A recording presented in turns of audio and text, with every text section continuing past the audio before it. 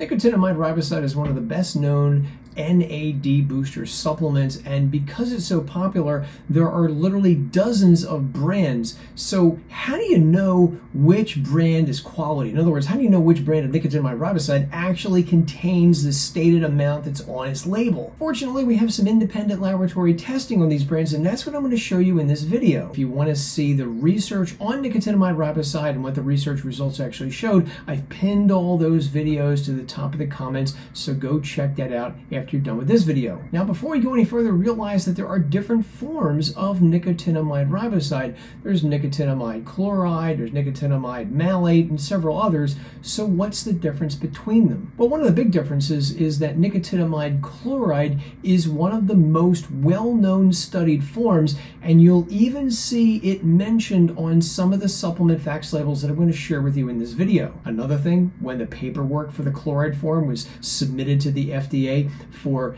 being generally recognized as safe, the FDA didn't even bat an eye. Now, that's not to say that the other forms of nicotinamide riboside are inferior, and by the time you see this video, there may be additional research papers on these other forms showing that they are equally as effective. Okay, so which are the brands that passed third-party independent testing? Well, let's begin with the analysis done by ConsumerLab.com. ConsumerLab tested 3 brands of nicotinamide riboside, and here are the brands that they approved. The first brand is called Tru Niagen. This is from a company called ChromaDex, now called Niagen Biosciences. When ConsumerLab tested the 300 milligram dose of Tru Niagen, they found that it actually contained 303 milligrams. ConsumerLab also tested the Life Extension Cell Regenerator supplement, where one capsule was stated to have 300 milligrams of nicotinamide riboside, and ConsumerLab found that it contained 292. ConsumerLab also liked the Thorne brand. It's called NiaCel. They tested the NiaCel 200 brand, and it also passed. However, when I checked,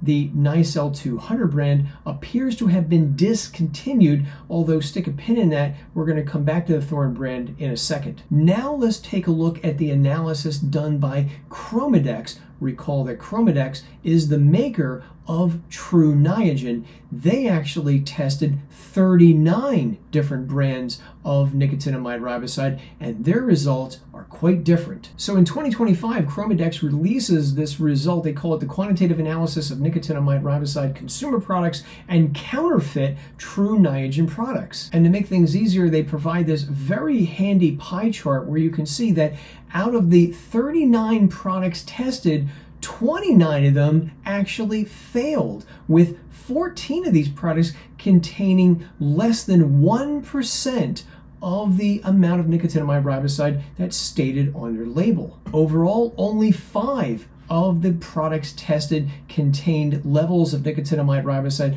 that were at or above the amounts stipulated on their supplement facts label. First up on the approved brand list is the Elysium Basis supplement. 2 capsules of Elysium Basis are stated to have 250 milligrams of nicotinamide riboside. ChromaDex found it actually contained 251 milligrams. Next up is the Genuine Purity brand of nicotinamide riboside. 2 capsules of the Purity brand were stated to have 300 milligrams of nicotinamide riboside. However, ChromaDex testing revealed it had almost 500 milligrams. Just like with ConsumerLab, ChromaDex also approved the Thorne brand of this supplement as well. Specifically, they approved 2 Thorne supplements. One's called NiaCel 400, which actually contained 475 milligrams of nicotinamide riboside. And they also approved the Thorne ResveraCel supplement as well. As you can see from this supplement facts label, the ResveraCel supplement also has these additional ingredients too. Also approved, Probase Nutrition nicotinamide riboside. 1 capsule was stated to have 500 milligrams.